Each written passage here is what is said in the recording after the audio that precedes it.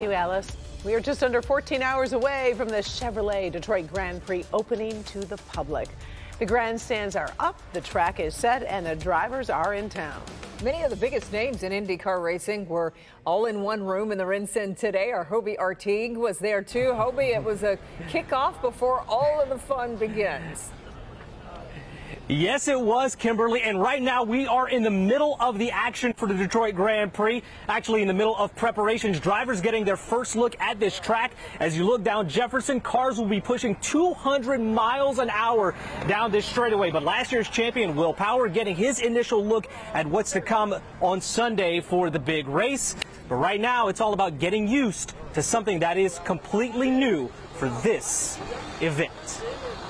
The transformation is nearly complete, with Jefferson going from everyday road to something you don't see every day.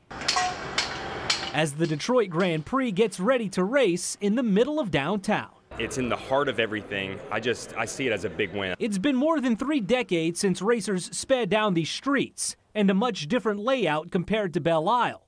From maneuvering to even the material of the track itself. Here we're going to have pavement, we're going to have concrete, we're going to have tarmac, we're going to have manhole covers, we're going to have so much things that we need to take into consideration. Amazing to think we were able to put it all together with that, but look, it's a different venue, it's got to be the best man wins. But it's an exciting change for racers, from the course to the crowds. From an atmosphere standpoint, this will go through the roof, you know, compared to what Belle Isle was. But this, I think, has the potential to be even greater.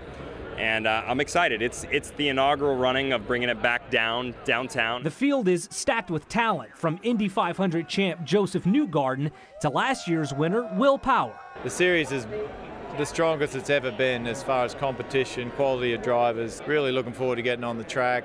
They've done a lot of work, a lot of resurfacing, grinding, and it looks pretty cool. A brand new opportunity to win on the circuit for what's already being called a win for the city in the new home for the Grand Prix.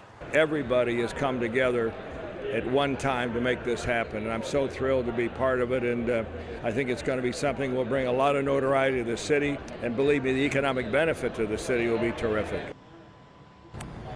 And it should be a terrific weekend here in downtown Detroit. And accessibility has been a big thing for the event, wanting to bring as many spectators here as possible. There are a lot of free viewing areas for the race coming up this weekend, but tomorrow is free Grand Prix day. Grandstands 1 and 9, those are the grandstands over by the finish line.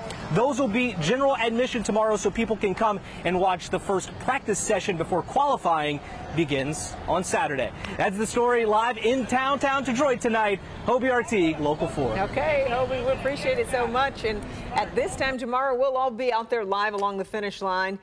Devin and I will be joined by Kim, Jamie Edmonds, and of course, Bernie, you're going to be there too. With a look at all of the fun, and we can't wait. Yeah, I heard 65 and cool tomorrow. You heard wrong. Yeah, I was going to say, I think you're off of it. I'm bad at numbers, you know that.